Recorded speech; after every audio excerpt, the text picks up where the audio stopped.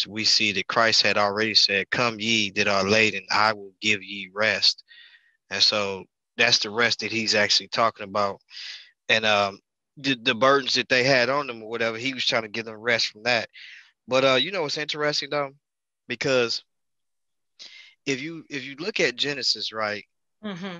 In Genesis, it says, if I'm not mistaken, it says, matter of fact, let me go there real quick. I don't want to get it. This is Genesis chapter 3. Mm-hmm. Let me see. Hold on. Let me get there. Genesis 3. And let's go to verse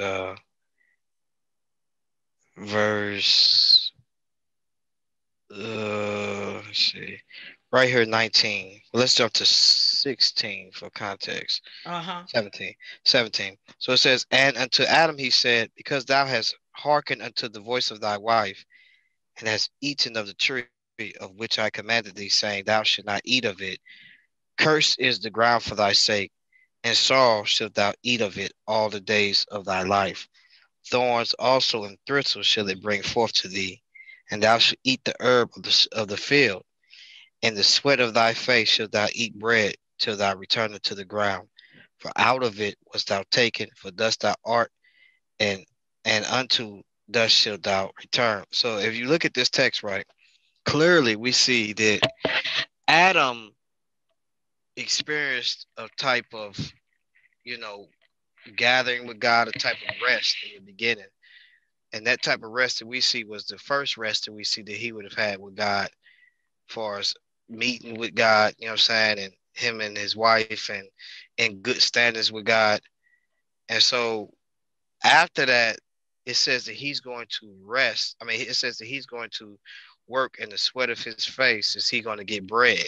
Mm-hmm. And so the interesting thing is about that is this is the God is showing us that when man after the fall has been laboring ever since the fall, and even to enter back into that rest of God, they have been laboring ever since after that the fall of Adam. And so then when they say, well, technically Abraham and them they had Sabbath days or the nations had Sabbath days because that's what you're going to hear.